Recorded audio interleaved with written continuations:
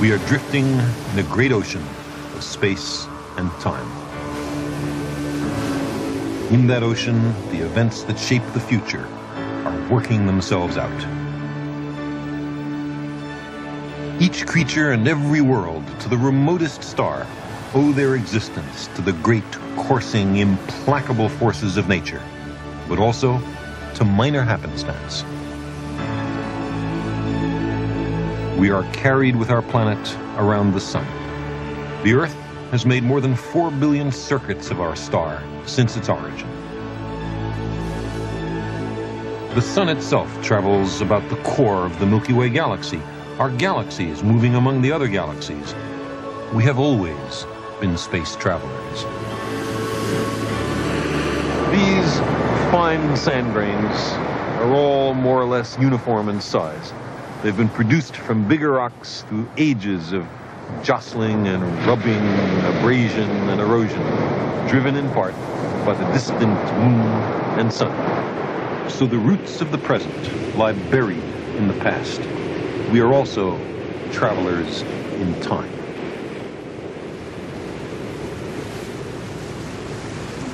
But trapped on Earth, we've had little to say about where we're going in time and space, or how fast.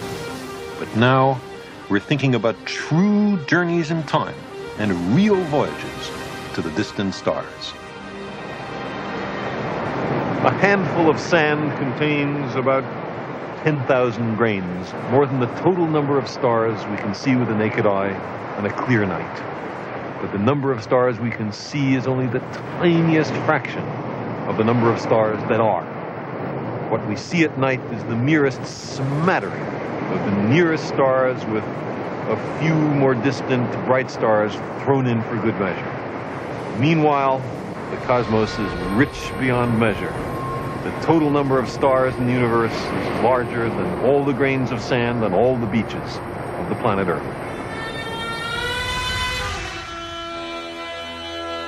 Long ago, before we had figured out that the stars are distant suns, they seemed to us to make pictures in the sky.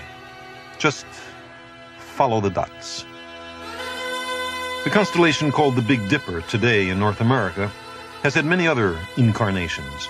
Every culture, ancient and modern, has placed its totems and concerns among the stars, from a Chinese bureaucrat to a German wagon.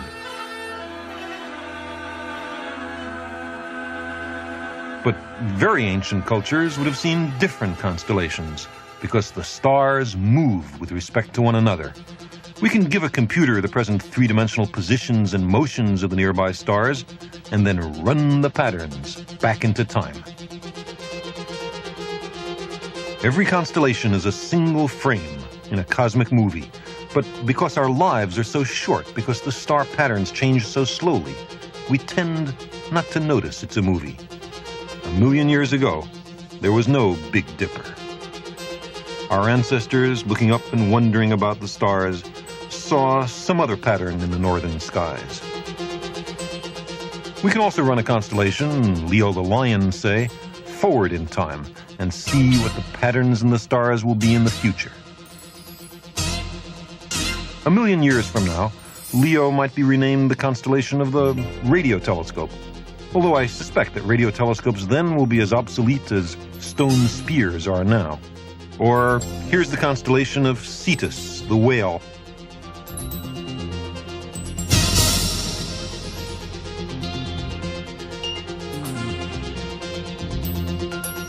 A 1,000,000 years ago, it may have been called something else, perhaps the spear.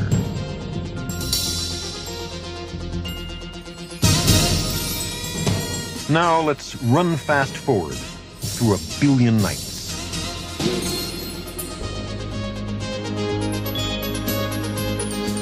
Millions of years from now, some other, very different image will be featured in this cosmic movie.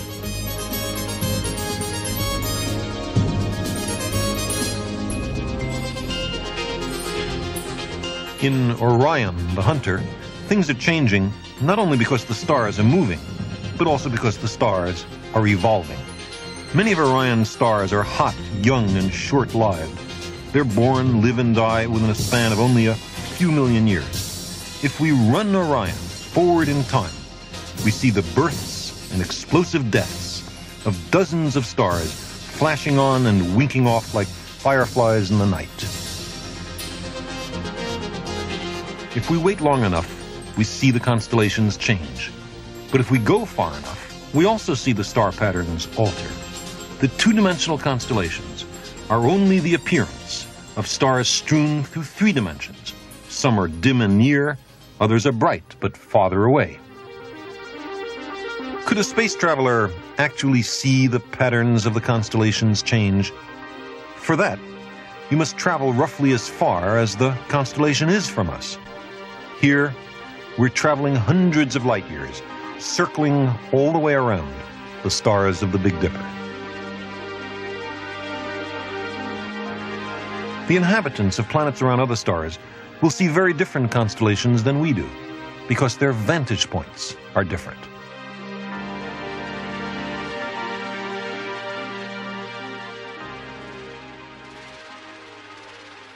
Here we are in the constellation Andromeda, or at least a model of it, next to the constellation Perseus. Andromeda, in the Greek myth, was the maiden who was saved by Perseus from a sea monster.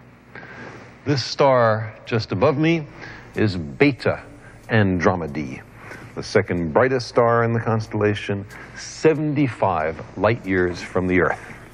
The light by which we see this star has spent 75 years traversing interstellar space on its journey to the Earth. In the unlikely event that Beta Andromedae blew itself up a week ago Tuesday, we will not know of it for another 75 years, as this interesting information, traveling at the speed of light, crosses the enormous interstellar distances. When the light we see from this star set out on its long interstellar voyage, the young Albert Einstein, working as a Swiss patent clerk, had just published his epical special theory of relativity here on Earth. We see that space and time are intertwined. We cannot look out into space without looking back into time. The speed of light is very fast, but space is very empty, and the stars are very far apart. In fact, the distances that we've been talking about up to now are very small by the usual astronomical standards. In fact, the distance from the Earth to the center of the Milky Way galaxy is 30,000 light years. From our galaxy to the nearest spiral galaxy like our own, called M31, and which is also within, that means behind, the constellation Andromeda, is 2 million light years. When the light we see today from M31 left on its journey for Earth, there were no human beings on the Earth, although our ancestors were nicely evolving and very rapidly to our present form. There are much greater distances in astronomy. The distance from the Earth to the most distant quasars is 8 or 10 billion light years. We see them as they were before the Earth itself accumulated, before the Milky Way galaxy was formed. The fastest space vehicles ever launched by the human species are the Voyager spacecraft. They are traveling so fast that it's only 10,000 times slower than the speed of light. The Voyager spacecraft will take 40,000 years to go the distance to the nearest stars, and they're not even headed towards the nearest stars. But is there a method by which we could travel in a conveniently short time to the stars? Can we travel close to the speed of light? And what's magic about the speed of light? Can't we travel faster than that? It turns out that there is something very strange about the speed of light, something that provides the key to our understanding of time and space. The story of its discovery takes us to Tuscany in northern Italy. There's something almost timeless about this place, A century ago, it probably looked very much the same.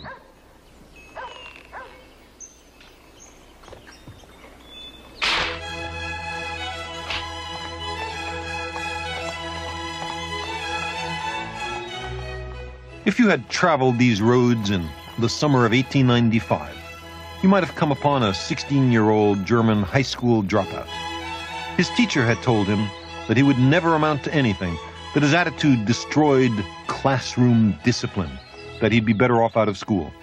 So he left and came here, where he enjoyed wandering these roads and giving his mind free rein to explore. One day, he began to think about light, about how fast it travels. In our everyday life, we always measure the speed of a moving object relative to something else. I'm moving at about 10 kilometers an hour relative to the ground. But the ground isn't at rest. The Earth is turning at more than 1,600 kilometers an hour. The Earth itself is in orbit around the Sun. The Sun is moving among the drifting stars, and so on.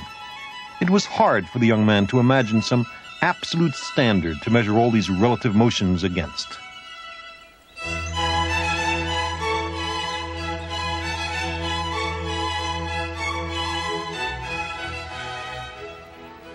He knew that sound waves are a vibration of the air, and their speed is measured relative to the air itself.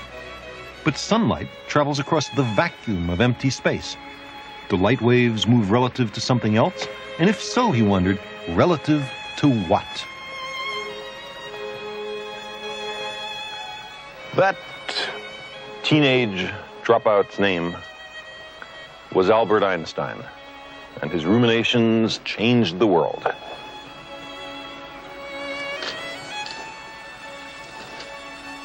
He had been fascinated by Bernstein's 1869 People's Book of Natural Science. Here, on its very first page, it describes the astonishing speed of electricity through wires and light through space. Einstein wondered, perhaps for the first time here in northern Italy, what the world would look like if you could travel on a wave of light. To travel at the speed of light. What an engaging and magical thought for a teenage boy on the road where the countryside is dappled and rippling in sunlight.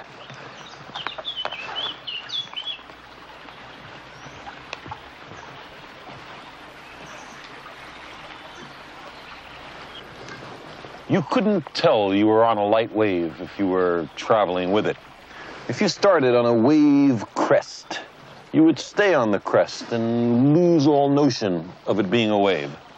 Something funny happens at the speed of light.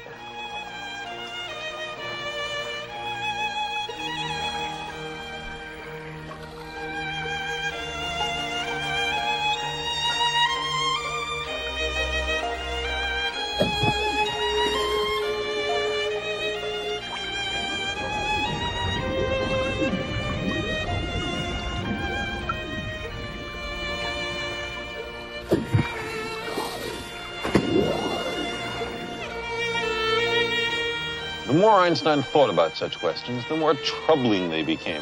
Paradoxes seemed to pop up all over if you could travel at the speed of light.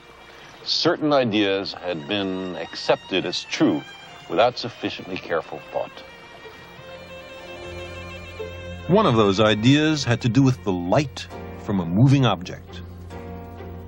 The images by which we see the world are made of light and are carried at the speed of light, 300,000 kilometers a second.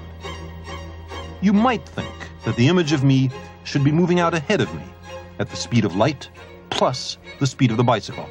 If I'm moving towards you faster than a horse and cart, then my image should be approaching you exactly that much faster.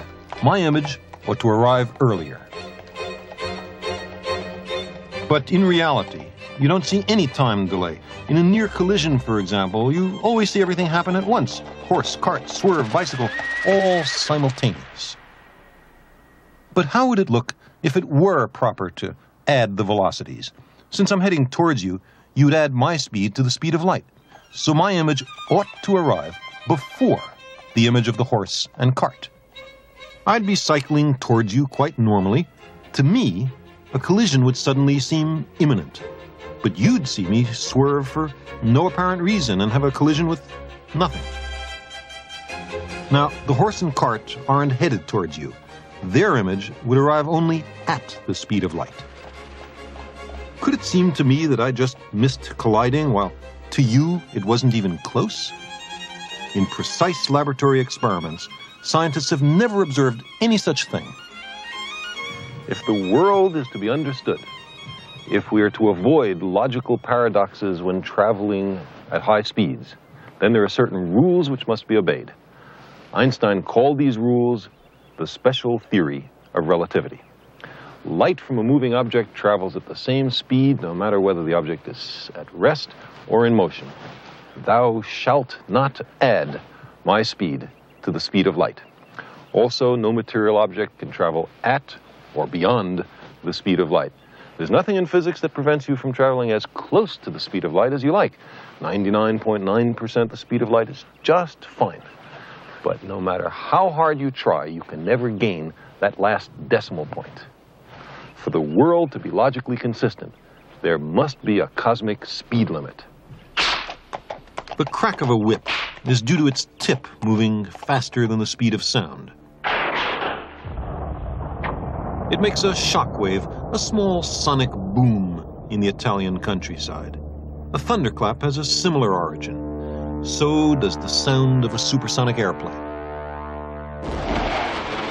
So why is the speed of light a barrier, any more than the speed of sound? The answer is not just that light travels about 1,000,000 times faster than sound.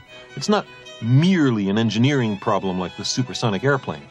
Instead, the light barrier is a fundamental law of nature, as basic as gravity. Einstein found his absolute framework for the world, this sturdy pillar among all the relative motions of the cosmos. Light travels just as fast no matter how its source is moving. The speed of light is constant, relative to everything else. Nothing can ever catch up with light. Einstein's prohibition against traveling faster than light seems to clash with our common sense notions. But why should we expect our common sense notions to have any reliability in a matter of this sort?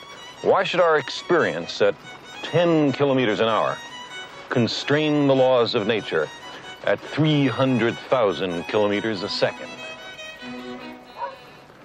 Relativity sets limits on what humans ultimately can do. The universe is not required to be in perfect harmony with human ambition. Imagine a place where the speed of light isn't its true value of 300,000 kilometers a second, but something a lot less. Let's say 40 kilometers an hour, and strictly enforced. Just as in the real world, we can never reach the speed of light. The commandment here is still, thou shalt not travel faster than light. But we can do thought experiments on what happens near the speed of light. Here, 40 kilometers an hour, the speed of a motor scooter. You can't break the laws of nature. There are no penalties for doing so. The real world, and this one, are merely so arranged that transgressions can't happen. The job of physics is to find out what those laws are. Before Einstein, physicists thought that there were privileged frames of reference, some special places and times against which everything else had to be measured. Einstein encountered a similar notion in human affairs, the idea that the customs of a particular nation, his native Germany or Italy or anywhere, are the standard against which all other societies must be measured. But Einstein rejected the strident nationalism of his time. He believed every culture had its own validity. And also in physics, he understood that there are no privileged frames of reference. Every observer, in any place, time, or motion, must deduce the same laws of nature.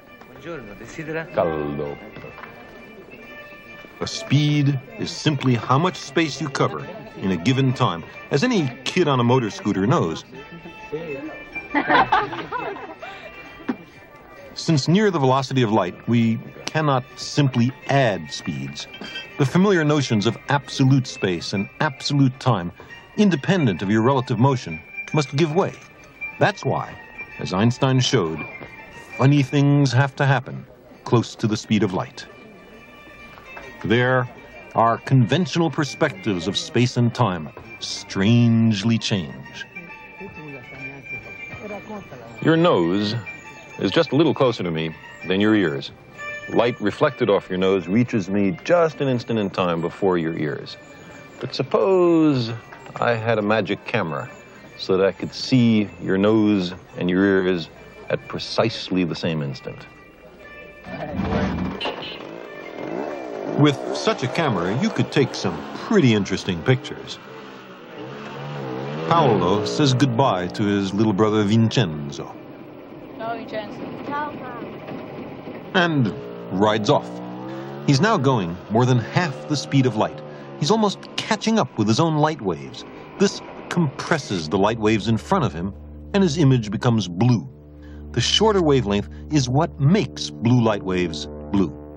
Also, Paolo becomes skinny in the direction of motion. This isn't just some optical illusion. It really happens when you travel near the speed of light. As he roars away, he leaves his own light waves stretched out behind him. Long light waves are red. We say that his receding image is red-shifted. Now, Paolo leaves for a short tour of the countryside. He experiences something even stranger. Everything he can see is squeezed into a moving window just ahead of him. Blue shifted at the center, red shifted at the edges. To a passerby, Paolo appears blue shifted when approaching, red shifted when receding. But to him, the entire world is both coming and going at nearly the speed of light. Roadside houses and trees that he's already gone past still appear to him at the edge of his forward field of view, but distorted and red shifted. When he slows down, everything again looks normal. Only very close to the speed of light does the visible world get squeezed into a kind of tunnel. You would really see these distortions if you could travel near the speed of light. Someday, perhaps, interstellar navigators will take their bearings on stars behind them, whose images have all crowded together on the forward view screen. The most bizarre aspect of traveling near the speed of light is that time slows down. All clocks, mechanical and biological, tick more slowly near the speed of light. But stationary clocks tick at their usual rate. If we travel close to light speed, we age more slowly than those we left behind.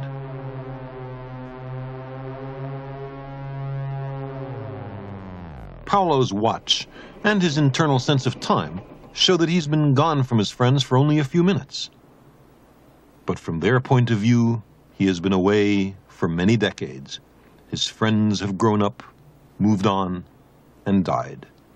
And his younger brother has been patiently waiting for him all this time. The two brothers experience the paradox of time dilation. They've encountered Einstein's special relativity. Vincenzo.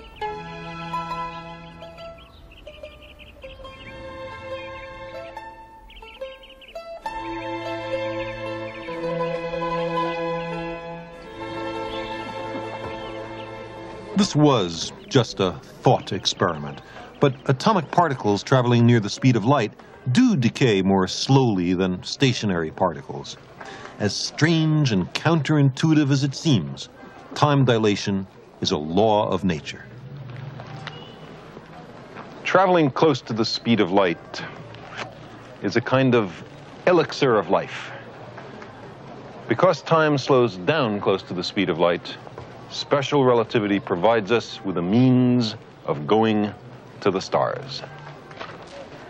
This region of northern Italy is not only the cauldron of some of the thinking of the young Albert Einstein, it is also the home of another great genius who lived 400 years earlier, Leonardo da Vinci. Leonardo delighted in climbing these hills and viewing the ground from a great height as if he were soaring like a bird. He drew the first aerial views of landscapes, villages, fortifications. I've been talking about Einstein in and around this town of Vinci, in which Leonardo grew up. Einstein greatly respected Leonardo, and their spirits, in some sense, inhabit this countryside still.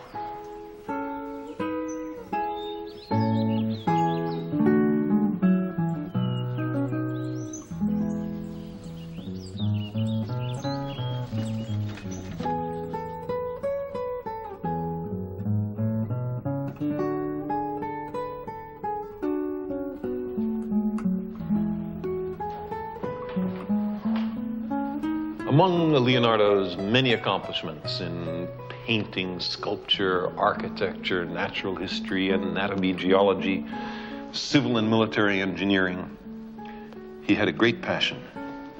He wished to construct a machine which would fly. He made sketches of such machines, built miniature models, constructed great full-scale prototypes. And not a one of them ever worked. Mainly because there were no machines of adequate capacity available in his time. The technology was just not ready. The designs, however, were brilliant. For example, this bird-like machine here in the Leonardo Museum in the town of Vinci. Leonardo's great designs encouraged engineers in later epochs, although Leonardo himself was very depressed at these failures. But it's not his fault. He was trapped in the 15th century. A somewhat similar case occurred in 1939, when a group of engineers calling themselves the British Interplanetary Society decided to design a ship which would carry people to the moon. Now, it was by no means the same design as the Apollo ship, which actually took people to the moon some years later. But that design suggested that a mission to the moon might one day be a practical engineering possibility. Today, we have preliminary designs of ships which will take people to the stars. They are constructed in Earth orbit, and from there, they venture on their great interstellar journeys. One of them is called Project Orion. It utilizes nuclear weapons, hydrogen bombs, against an inertial plate, each explosion providing a kind of putt-putt, a vast nuclear motorboat in space.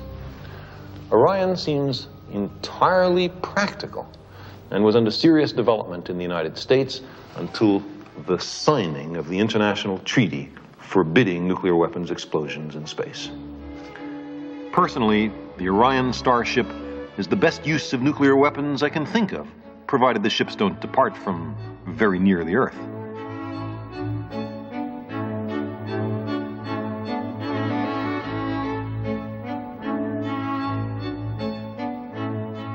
Project Daedalus is a recent design of the British Interplanetary Society. It assumes the existence of a nuclear fusion reactor, something much safer as well as more efficient than the existing nuclear fission power plants.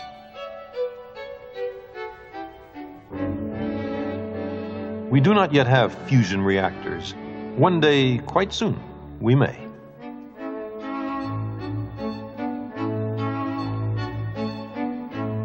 Orion and Daedalus might go 10% the speed of light. So a trip to Alpha Centauri, 4.5 light years away, would take 45 years, less than a human lifetime. Such ships could not travel close enough to the speed of light for the time-slowing effects of special relativity to become important. It does not seem likely that such ships would be built before the middle of the 21st century, although we could build an Orion starship now. For voyages beyond the nearest stars, something must be added. Perhaps they could be used as multi-generation ships, so those arriving would be the remote descendants of those who had originally set out centuries before. Or perhaps some safe means of human hibernation might be found, so that the space travelers might be frozen and then thawed out when they arrive at the destination centuries later. But fast interstellar spaceflight, approaching the speed of light, is much more difficult.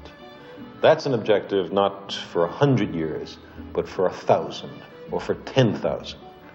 But it also is possible.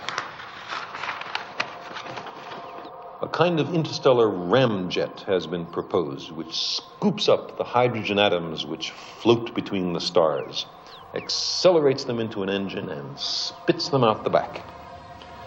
But in deep space, there is one atom for every 10 cubic centimeters of space. For the ramjet to work, it has to have a frontal scoop hundreds of kilometers across.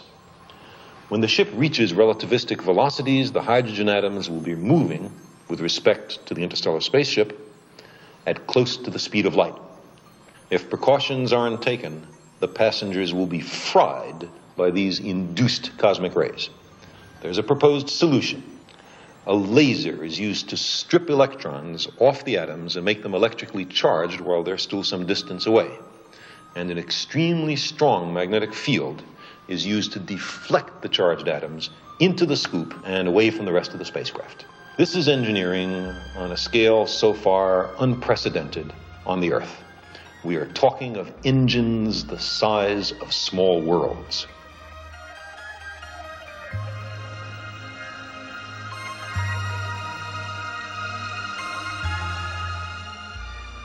Suppose that the spacecraft is designed to accelerate at 1g, so we'd be comfortable aboard it.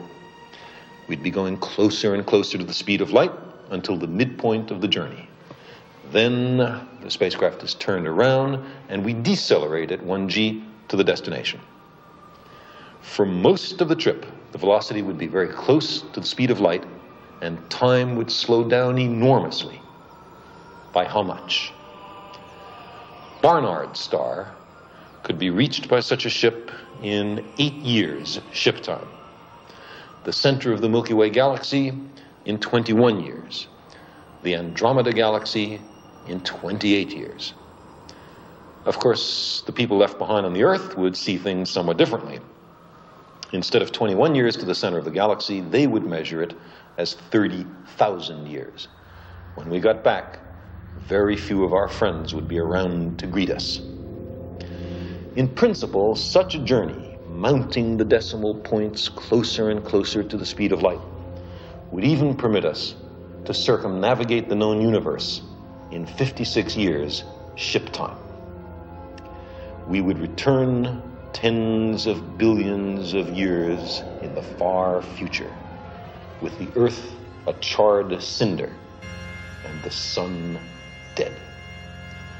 Relativistic spaceflight makes the universe accessible to advanced civilizations, but only to those who go on the journey, not to those who stay home. These designs are probably further from the actual interstellar spacecraft of the future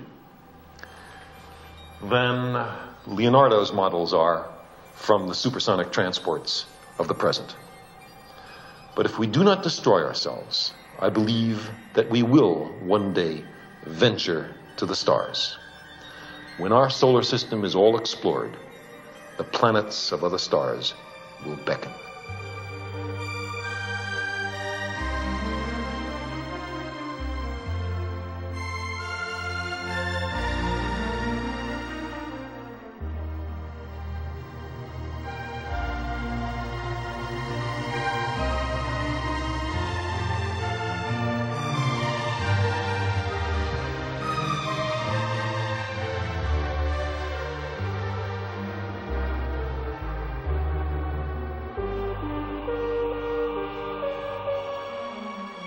Space travel and time travel are connected. To travel fast into space is to travel fast into the future. We travel into the future, although slowly, all the time. But what about the past? Could we journey into yesterday? Many physicists think that this is fundamentally impossible, that there is no way we could build a device which would carry us backwards into time. Some say that even if we were to build such a device, it wouldn't do us much good, that we couldn't significantly affect the past. For example, suppose you traveled into the past and somehow or other prevented your own parents from meeting. Why, then you would probably never have been born, which is something of a contradiction, isn't it, since you're clearly there. Other people think that the two alternative histories have equal validity, that they're parallel threads, skeins of time, that they could exist side by side. The history in which you were never born and the history that you know all about. Perhaps time itself has many potential dimensions, despite the fact that we are condemned to experience only one of those dimensions. Now, suppose you could go back into the past and really change it by, let's say something like persuading Queen Isabella not to bankroll Christopher Columbus. Then you would have set into motion a different sequence of historical events, which those people you left behind you in our time would never get to know about. If that kind of time travel were possible, then every imaginable sequence of alternative history might in some sense really exist. Would it be possible for a time traveler to change the course of history in a major way? Well, let's think about that. History consists, for the most part, of a complex multitude of deeply interwoven threads, biological, economic, and social forces that are not so easily unraveled. The ancient Greeks imagined the course of human events to be a kind of tapestry created by three goddesses, the Fates. Random minor events generally have no long-range consequences, but some, which occur at critical junctures, may alter the weave of history. There may be cases where profound changes can be made by relatively trivial adjustments. The further in the past such an event is, the more powerful its influence. What if our time traveler had persuaded Queen Isabella that Columbus's geography was wrong? Almost certainly some other European would have sailed west to the New World soon after. There were many inducements: the lure of the spice trade, improvements in navigation, competition among rival European powers. The discovery of America around 1500 was inevitable.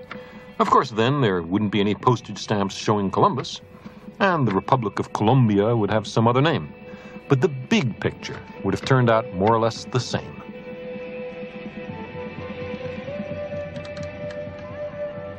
In order to affect the future profoundly, a time traveler would have to pick and choose. He'd probably have to intervene in a number of events which are very carefully selected, so he could change the weave of history.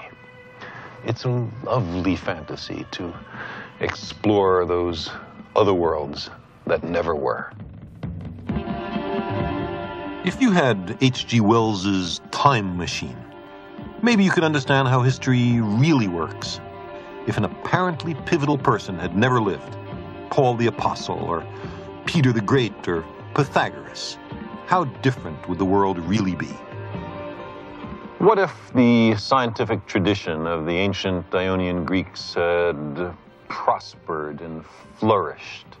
It would have required many social factors of the time to have been different, including the common feeling that slavery was right and natural. But what if that light that had dawned on the Eastern Mediterranean some 2,500 years ago had not flickered out? What if the scientific method and experiment had been vigorously pursued 2,000 years before the Industrial Revolution, our Industrial Revolution? What if the power of this new mode of thought, the scientific method, had been generally appreciated? I think we might have saved 10 or 20 centuries. Perhaps the contributions that Leonardo made would have been made 1,000 years earlier, and the contributions of Einstein 500 years ago. Not that it would have been those people who would have made those contributions, because they live only in our timeline. If the Ionians had won, we might by now, I think, be going to the stars. We might at this moment have the first survey ships returning with astonishing results from Alpha Centauri and Barnard Star, Sirius and Tau Ceti. There would now be great fleets of interstellar transports being constructed in Earth orbit, small unmanned survey ships, liners for immigrants, perhaps, great trading ships to ply the spaces between the stars. On all these ships, there would be symbols and inscriptions on the sides.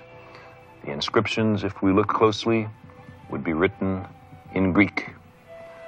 The symbol, perhaps, would be the dodecahedron, and the inscription on the sides of the ships to the stars, something like Starship Theodorus of the planet Earth. If you were a really ambitious time traveler, you might not dally with human history or even pause to examine the evolution of life on Earth. Instead, you would journey back to witness the origin of our solar system from the gas and dust between the stars. 5 billion years ago, an interstellar cloud was collapsing to form our solar system. Most clumps of matter gravitated towards the center and were destined to form the sun. Smaller peripheral clumps would become the planets. Long ago, there was a kind of natural selection among the worlds. Those on highly elliptical orbits tended to collide and be destroyed, but planets in circular orbits tended to survive. But if events had been only a little different, the Earth would never have formed, and some other planet at some other distance from the sun would be around. We owe the existence of our world to random collisions in a long-vanished cloud. Soon, the central mass became very hot. Thermonuclear reactions were initiated, and the sun turned on, flooding the solar system with light. But the growing smaller lumps would never achieve such high temperatures and would never generate thermonuclear reactions. They would become the Earth and the other planets, heated not from within, but mainly by the distant sun.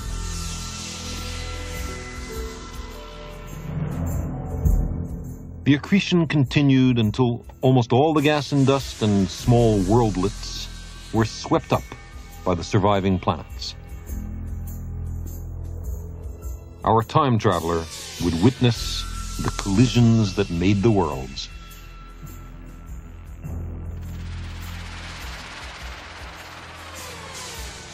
Except for the comets and asteroids, the chaos of the early solar system was reduced to a remarkable simplicity. 9 or so principal planets in almost circular orbits and a few dozen moons.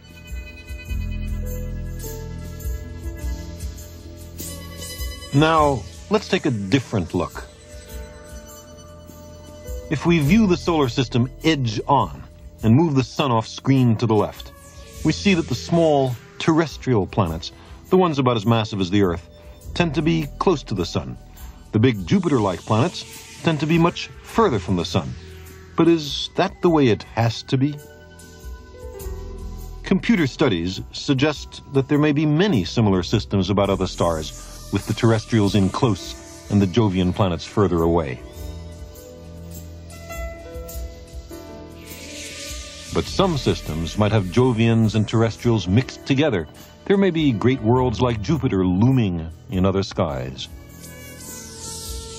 Rarely, the Jovian planets may form close to the star, the terrestrials trailing away towards interstellar space. Our familiar arrangement of planets is only one, perhaps typical, case in the vast expanse of systems.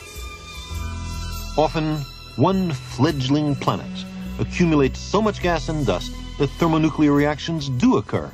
It becomes a second sun. A binary star system is formed.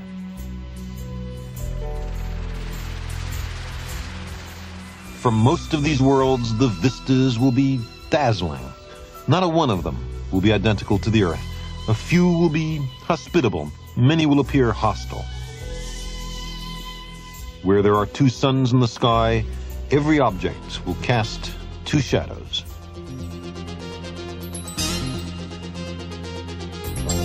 What wonders are waiting for us on the planets of the nearby stars? Are there radically different kinds of worlds, unimaginably exotic forms of life? Perhaps in another century or two, when our solar system is all explored, we will also have put our own planet in order. Then we will set sail for the stars and the beckoning worlds around them. In that day, our machines and our descendants, approaching the speed of light, will skim the light years, leaping ahead through time, seeking new worlds. Einstein has shown us that it's possible. We will journey simultaneously to distant planets and to the far future. Some worlds, like this one, will look out onto a vast gaseous nebula, the remains of a star that once was and is no longer. In all those skies, rich and distant and exotic constellations, there may be a faint yellow star, perhaps barely visible to the naked eye, perhaps seen only through the telescope. The home star of a fleet of interstellar transports exploring this tiny region of the great Milky Way galaxy. The themes of space and time are intertwined. Worlds and stars, like people, are born, live, and die. The lifetime of a human being is measured in decades, but the lifetime of the sun is 100 million times longer. Matter is much older than life. Billions of years before the sun and earth even formed, atoms were being synthesized in the insides of hot stars and then returned to space when the stars blew themselves up. Newly formed planets were made of this stellar debris. The earth and every living thing are made of star stuff.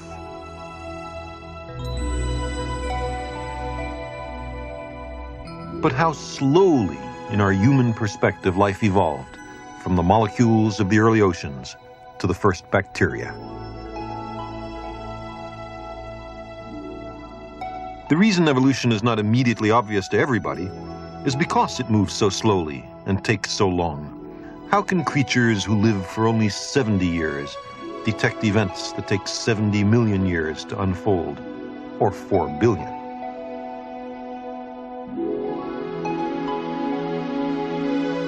By the time one-celled animals had evolved, the history of life on Earth was half over.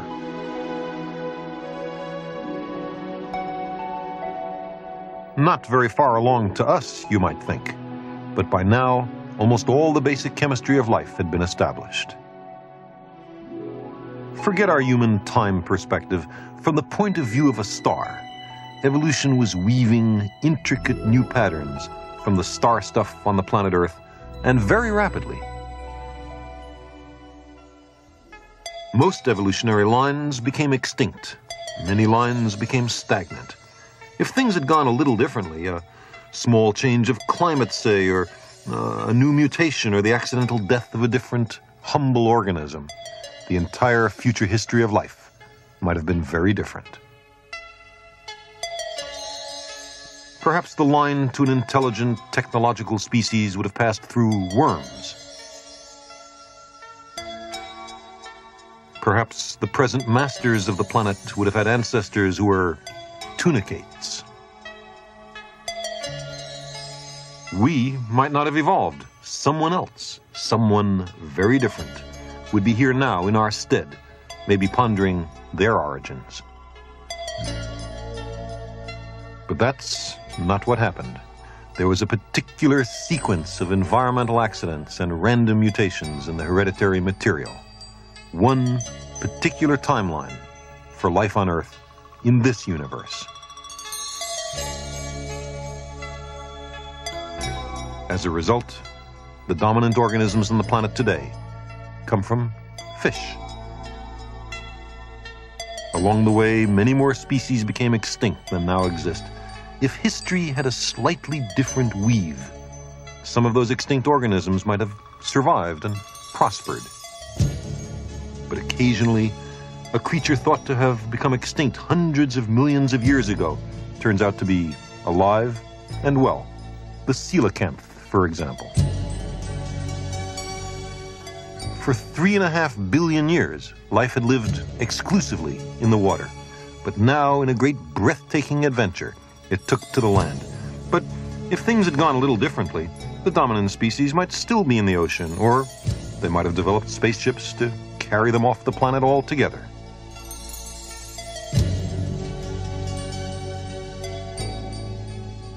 From our ancestors, the reptiles, there developed many successful lines, including the dinosaurs. Some were fast, dexterous, and intelligent. A visitor from another world or time might have thought them the wave of the future. But after nearly 200 million years, they were suddenly all wiped out. Perhaps it was a great meteorite colliding with the Earth, spewing debris into the air, blotting out the sun and killing the plants that the dinosaurs ate. I wonder when they first sensed that something was wrong. The successors of the dinosaurs came from the same reptilian stock, but they were able to survive the catastrophe that destroyed their cousins. Again, there were many branches which became extinct. And again, had events been only a little different, those branches might have led to the dominant form today. For 40 million years, a visitor would not have been much impressed by these timid little creatures, but they led to all the familiar mammals of today. And that includes the primates. About 20 million years ago, a space-time traveler might have recognized these guys as promising. Bright, quick, agile, sociable, curious. Their ancestors were once atoms made in stars. Then simple molecules, single cells, polyps stuck to the ocean floor, fish, amphibians, reptiles, shrews. But then they came down from the trees and stood upright. They grew an enormous brain. They developed culture, invented tools, domesticated fire. They discovered language and writing. They developed agriculture. They built cities and forged metal. And ultimately, they set out for the stars, from which they had come 5 billion years earlier. We are star stuff, which has taken its destiny into its own hands. The loom of time and space works the most astonishing transformations of matter. Our own planet is only a tiny part of the vast cosmic tapestry, a starry fabric of worlds yet untold.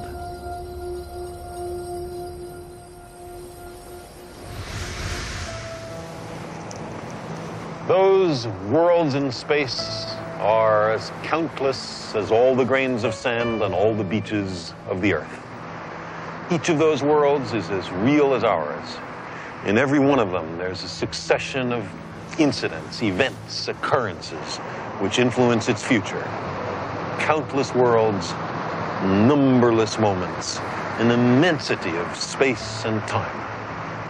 And our small planet, at this moment, here we face a critical branch point in history.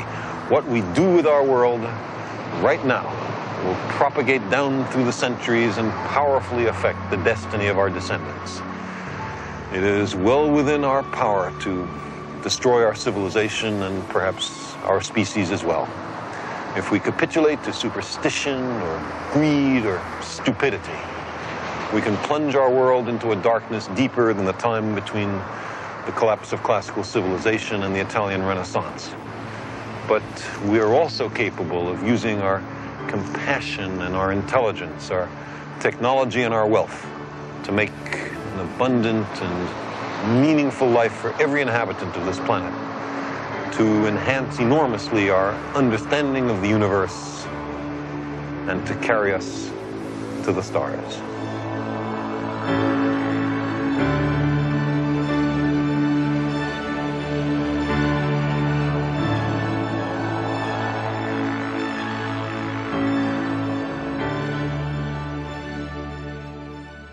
In our motorbike sequence, we showed how the landscape might look if we were barreling through it at close to the speed of light. Since then, inspired by this sequence, Ping Kang Seung at Carnegie Mellon University produced an exact computer animation. This is what you'd see if you were traveling at ordinary speeds through this red and white lattice. But this is how it would appear if you were traveling the same route at close to the speed of light. We're probably many centuries away from traveling close to the speed of light and experiencing time dilation. But even then, it might not be fast enough if we wanted to travel to some distant place in the galaxy, say, and then come back to Earth in our own epoch. Some years after completing Cosmos, I found myself taking time out from my scientific work to write a novel about travel to the center of the Milky Way galaxy. I was willing to imagine beings and civilizations far more advanced than we, but I wasn't willing to ignore the laws of physics. Was there, even in principle, a way to get very quickly to 30,000 light years from Earth? So I put this question to my friend Kip Thorne of the California Institute of Technology. He's a leading expert on the nature of space and time. Kip thought about it for a while and then answered with about 50 lines of equations, which showed that a really advanced civilization might establish and hold open wormholes, which we might think of as tubes through the fourth dimension, which connect the Earth with another place in the universe without having to traverse the intervening distance, something like crawling through a wormhole in an apple. I was very happy with this result, and I used it as a key plot device in Contact. But such wormholes through space would also be time machines, it seemed to me. And I used that notion in my novel Contact as well. Kip Thorne and his colleagues later proved, or so it seemed, that time travel of this sort was possible. Here, look at this. The key question being explored now is whether such time travel can be done consistently, with causes preceding effects, say, rather than following them. Does nature contrive it so that even with a time machine, you can intervene to prevent your own conception, for example? Even if time travel of this sort is really possible, it's far in our technological future. But maybe other beings, much more advanced than we, are voyaging to the far future and the remote past, not a measly 40 years ago on Earth, but to witness the death of the sun, say, or the origin of the cosmos.